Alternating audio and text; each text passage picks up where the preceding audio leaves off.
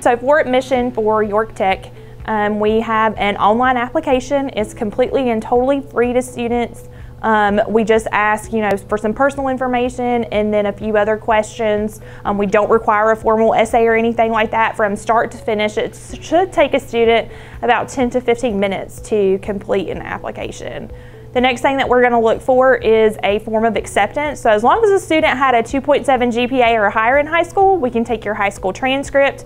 We can also take SAT or ACT scores, or we do offer something called the AccuPlacer Placement Test. That test we offer for students who maybe didn't quite meet that 2.7 mark or might have issues accessing their high school information. But once we get a form of acceptance for students, we're able to make an admissions decision, and then at that point they'll be able to meet with an enrollment counselor to get planned out for classes. Apply today for the fall 2022 semester at yorktech.edu.